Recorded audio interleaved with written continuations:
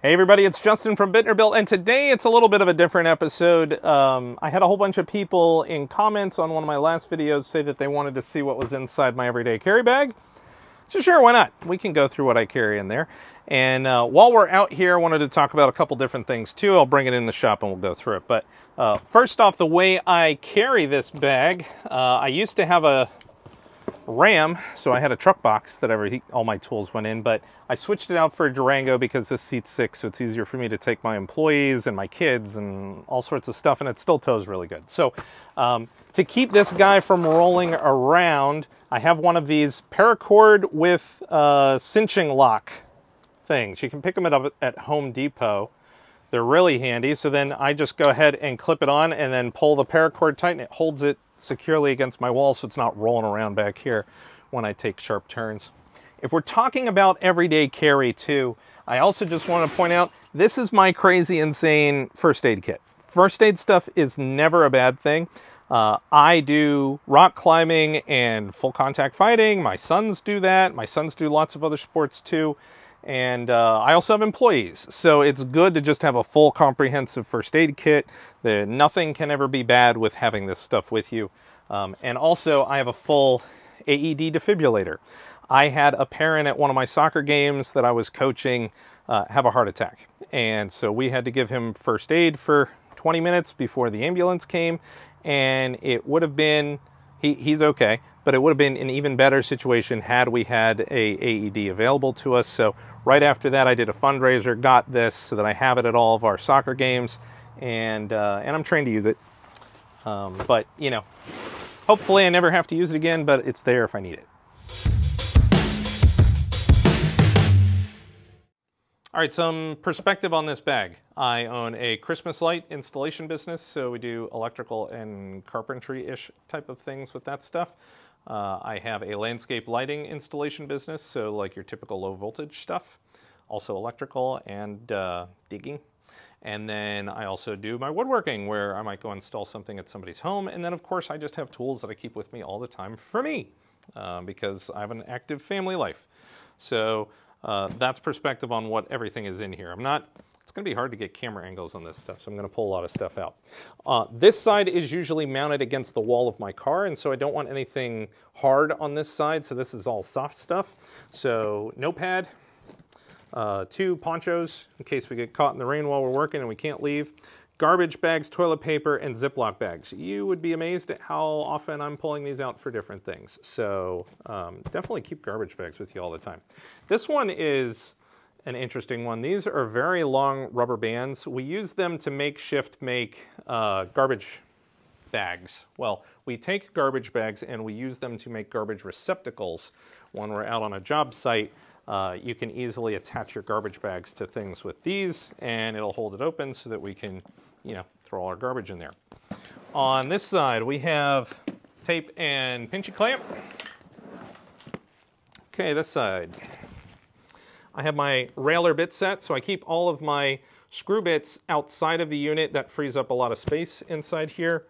I have paracord, flashlight, sunscreen, bug spray, and a lighter and chapstick in this one, because working outside, right? Chalk line. And this one actually has 5 different charging cables in it, and I'll show you what I have in here that actually require charging cables. And we're going to come back to this one in a minute when I show the appropriate tool that it goes with.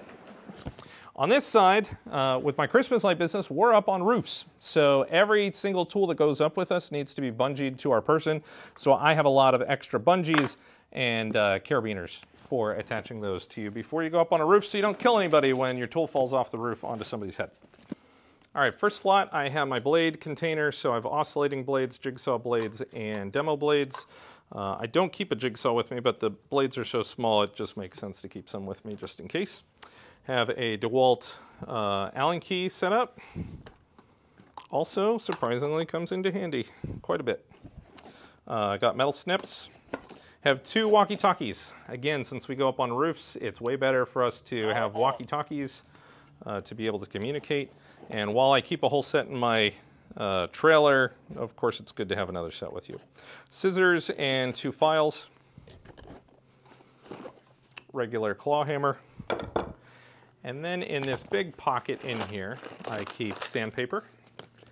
And I have a whole screw, bit, hook, some additional mortar bits that don't fit in my other unit, washers, anchors, all that type of stuff that I might need on the site. Here's the other side. If you haven't noticed yet, my bag's really, really clean. I only remade this bag about a month ago, so it's still pristine. And kind of the way I operate is if I have to get something out of this bag, the bag stays in my car and I grab things out of it and then put them back in. The whole thing is not going and getting filled with bad stuff. So try and keep it as nice as I can for as long as I can. So I have a neoprene dust mask, have a sun hat that is very breathable and is currently drenched because I used it today. It's super hot outside right now. I have the drill bit roll that I showed in the last video. Ta-da! I have 3 full sets. I got a spade bit, wood bit, and a mortar bit set in there. And it takes up very little space, so I highly encourage you getting a roll for your stuff. Big old knife. This is a collapsible, what are these guys called? It's for the car when you get a flat tire. I forget the name at the moment. It'll come to me. I'm gonna put it up on the screen. Having a brain fart, sorry.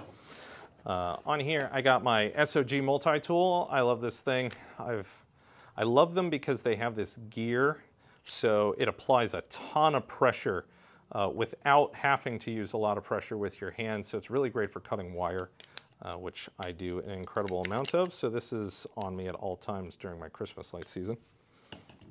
This is my pinchy side.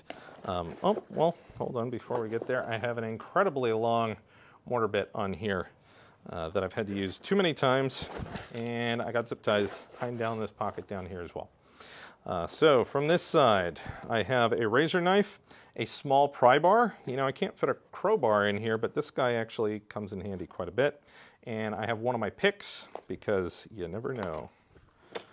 It does come in handy. I have a flush cut snip, automatic wire strippers, needle nose, crescent. This last guy is super interesting. So, you know, this goes with that other bag that is clipped to the outside of the unit. So let me show you that separately. All right, so this tool, this was really a space-saving functionality type of thing because everybody wants to keep a full socket set in their car, but it can be big and bulky. And so this was kind of like a side thing that I've been testing for a little while. And basically this crescent wrench also acts as a socket set. So these guys click in, and all of these bits are metric and imperial, where it's like 23, 32, or 18 millimeter. So based on their design, it's supposed to work for both. So, you know, long term, I don't want to tell you this thing's great, but I'm trying it out right now. I'm very interested to see when I need it, if it's good for me. Also in this little baggie, I have an adapter with one of your kind of catch-alls. I know these things are not the best, but again, if you're in a moment of need, this might save me from a trip to Home Depot just by having this guy in my bag. Okay, so here is a glimpse inside. It's going to be too awkward for me to film it like this, so I just wanted to give you a peek inside and I'll pull everything out. All right, there's a lot in the interior. You know what? I'm going to start with my little baggie. There's a bag up the top, and in that I got 1, 2, 3 flashlights, headlights. This one in particular, I love this guy. It's rechargeable, but these guys are battery, so sometimes this just dies, and I have the other ones there. You'd be surprised how frequently we have to use those. I also keep 3 countersink bits inside that baggie as well, just so they don't get messed up. All right, what to do first? I'll pull out all my big stuff. So, Milwaukee small handsaw. Really, that hacksaw, I wanted just a small one so it could always live in here, and this, while super underpowered, fits the bill, and when I need it, it's great to have it with me. The Rover M12 light. This thing has become my favorite light ever, and I'm always pulling it out of here to use on stuff in the house, especially because of the magnet right there. It's just so convenient for me to just attach it to something like that. I love that thing. When I'm up on the roof, again, I have things that are bungeed to me. I typically like my Milwaukee snips and wire strippers, and so this is typically always on me. Level, stud finder, M12 oscillating tool, multi-tool, 2 pony clamps, roll of duct tape, sliding ruler, 1, 2, 3, 3 M12 batteries, smaller ones just because they live in here most of the time. Drill and driver M12 with bit fixes on the side. Okay, let's see. This guy's cool. Safety Source actually gave this to me for free. Not a sponsored thing, just they are my sponsor on some videos, and very cool. So this has 11 bits on it. It just keeps going and going and going, and so each one can spin around. This is really the only one that I need in here. It also can be used for some nuts on here as well, but pretty limited. But very nice and very rubbery, grippy handle. I like that guy. Electrical tape. Tons of, geez, 1, 2, 3, 4, 5, 6. So I have a ton of permanent markers and pencils, and then I also have paint pens. These are good for writing on metal and pipe and things like that. I have the jumbo permanent marker. And then we got small hand tools. Let's see what we got. It'll take me forever to reorganize this. So I have a standard Phillips and flathead, even though I have that multi one. Sometimes it's just good to have individual ones. I have 2 junky chisels. These are ones that I would use and abuse, like hit concrete with, something stupid. So they're meant to be junky. Really, really long tweezers. Sometimes when we're doing light fixtures, we have to thread wire up through a pipe and then it gets stuck in the pipe, so you can stick this in the pipe, grab it, and pull it back out. Air tire gauge, and then another driver-based unit. This is like a Harbor Freight cheapy guy, but it actually works pretty well. Let's see, electrical tester. Gotta have that. I think that's it in there. So that is it. This is very specific for me, for my different businesses that I have. A lot skews towards electrical stuff, but you know, I have carpentry stuff in here as well, and just things for everyday stuff. Today I was over at my father-in-law's house helping them build a structure to keep raccoons out around where their garden is, and so this came out of my car and I had everything that I needed. I didn't need anything else than what was here and the tools that he had on hand, so very handy. So I'd love to hear what you guys have in your everyday carry bags, you know, especially if there's some little fun tidbit in there that I didn't know about, because while there is barely any room, there's always a little bit more room to put another tool in there. So I hope you'll like and subscribe. Try to make this one a short one for you. Stay safe in the shop, and I'll see you in the next one.